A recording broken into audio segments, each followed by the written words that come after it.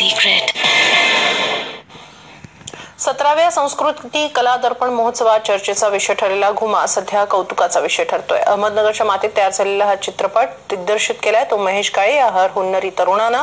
शिक्षण व्यवस्थेवर भाष्य करणारा हा चित्रपट वेगवेगळे फेस्टिवल्स गाजवतोय.